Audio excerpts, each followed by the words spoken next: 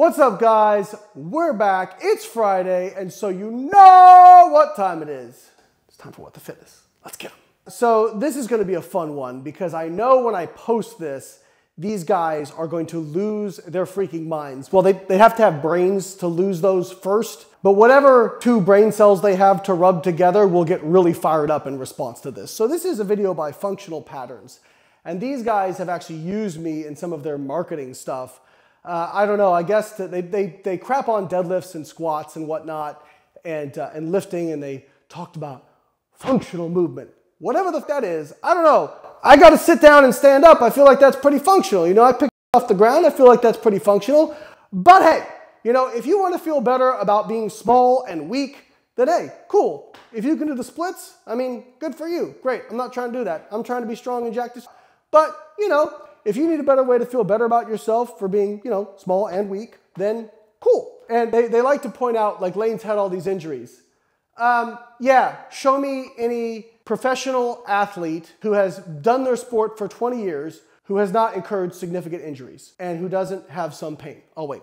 Oh, wait. Yeah, that's right. Doesn't exist because that's what happens. But despite all that, at age 42, guess what? I still squat well over 600 pounds. I still deadlift over 700 pounds. You couldn't pick up my warm-up. That being said, some people sent me this video, and this is top 3 fascia killers. Now, fascia is a membranous tissue that, for lack of a better term, surrounds muscles and other organs and whatnot. Okay, so it kind of permeates and surrounds them. And they've actually shown that it does have contractile properties. And so let's just keep that in mind as we watch this video. And I'm probably gonna have to read as well because it's just like a bunch of, I don't know, they've chopped together like bits of movies and other stuff. And then Nowdy, who's one of the functional pattern gurus, by the way, Brett Contreras like took this guy down like 10 years ago. He's like demonstrating some of this stuff, some of these wacky movements they like to do, which I'm not saying they have no use whatsoever.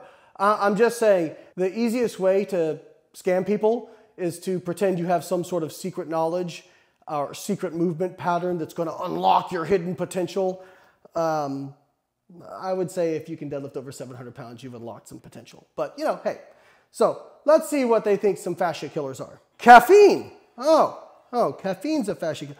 Oh, it stimulates cortisol, but making fascia rigid and chronically tight. Interesting, because I looked up studies on caffeine and fascia and found basically nothing. I did find that caffeine is able to actually improve voluntary activation and contraction in muscles. Now, since fascia is apparently has contractile properties and is part of muscles, if caffeine could negatively impact that, why do we see better performance on people who take caffeine? This is using the typical, watch out for the big boogeyman cortisol. Let's look at the human randomized control trials, if you guys can even form those words. They show that people who take caffeine have better performance in sport and contraction. What else do we need to discuss? Again, mechanism versus outcome. Okay, does cortisol have some negative? Actually, let's see. You really can't find anything about cortisol, fascia. You can find people doing fascial release, which, by the way, they've shown the amount of like tension and force you would need to actually affect the fascia is like magnitudes above what you can get from like a foam roller or any of the stuff that's out there that's purported to do it. So I'm just gonna read to you an excerpt from a paper. Acute and chronic effects of cortisol on fascia, muscles, and bones. Under acute stress, cortisol activates type 2 immunity with anti-inflammatory effects. That's right, cortisol is actually anti-inflammatory. Oh, what? But I thought cortisol is bad.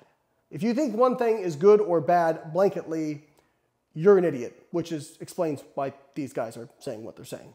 There's no research refuting what they're saying, but there's no research to support it either. And if we look at the human randomized control trials, looking at basically muscular performance when you give caffeine, it's better. Do we dare to see what number 2 is? Stretching. It makes your fascia flaccid. Wait, but didn't they just say that cortisol made it tight? Oh, isolation training. It stiffens the joints and tightens your fascia. It says fascia needs full body movement, and now he's doing some weird thing with a bar.